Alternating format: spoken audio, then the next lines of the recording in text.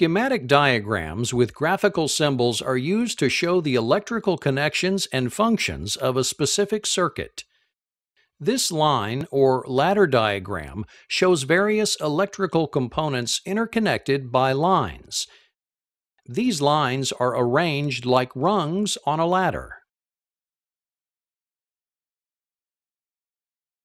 In determining the operation of an electronic circuit, it's important to consider whether a switch functions manually or automatically.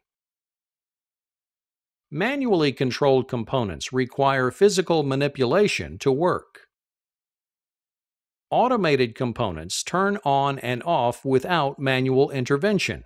A typical example is a float switch found in a sump pump.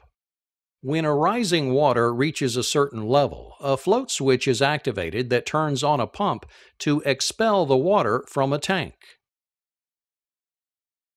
Another important aspect of any circuit is to determine the coordinated manner in which control devices, such as push buttons and switches, function to operate a circuit. This is known as control logic. Combinations of switches and buttons can be configured to conform to the rules of basic logic functions. Let's look at several examples by exploring the functional relationships of various switches in this diagram. The first control logic we will look at is AND logic. AND logic is present when there are normally open control devices connected in series. Here we have two automatic switches. The motor coil M2 will only be energized if both floating switch 1 and temperature switch 1 are closed. Next, let's consider OR logic. This can occur when there are two normally open control functions connected in a parallel arrangement, represented here by two start-push buttons. Thus, motor coil M1 can be energized by manually pressing start switch 1 or start switch 2. With M1 energized, another type of control logic is exhibited, called memory logic. The energized M1 coil will cause the auxiliary contact M1 to automatically close. Therefore, even after the start button contacts are opened, the starter coil will continue to be energized due to the closed position of M1. There is also control logic associated with normally closed switches. NOT logic occurs when there is a single normally closed switch in a circuit.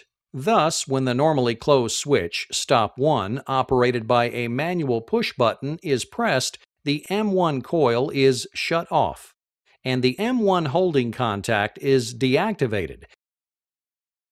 NOR logic, an extension of NOT logic, operates by the inclusion of a second normally closed push button in series.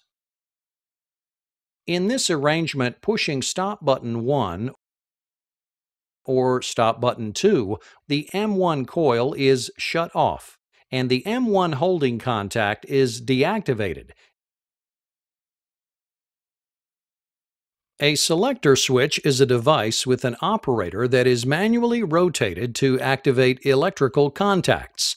They are normally used to select either 2 or 3 different circuit conditions. Contact position on a selector switch can easily be illustrated using truth tables. This truth table illustrates the manual or automatic contact positions of 2 contact selector switch. Each contact on the line diagram is marked A or B. The positions of the selector switch are marked MAN for manual or Auto for automatic. The truth table can be used to easily interpret what contacts are closed for a particular position. An X is placed in the table if a contact is closed in any position. An O is used to depict that a contact is open. Thus, if the selector switch is in the MAN position, A is X or closed, and B is 0 or open.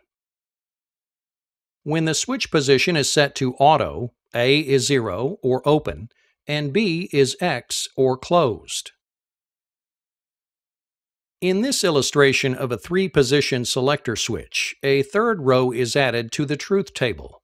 So we now have a manual position, an off position, and an automatic position. Thus, in the man position, A is X or closed, and B is 0 or open.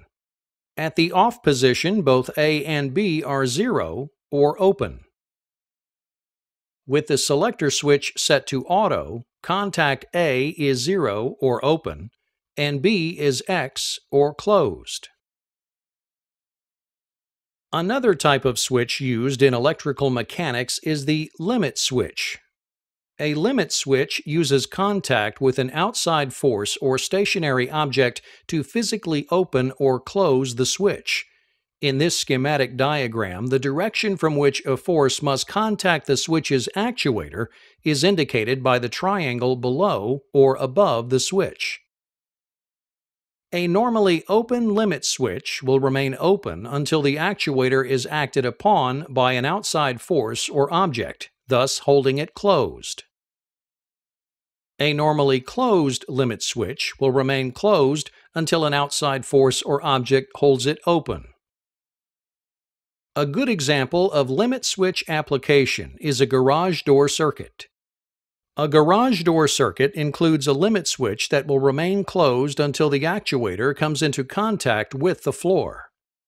When the garage door motor is activated, it will continue to close the door until the lower edge of the door hits the floor. When opposing pressure is applied to the normally closed limit switch, current to the motor is interrupted, stopping the motor and bringing the door to rest in a down position. In this way, the limit switch defines the limit of movement of an object.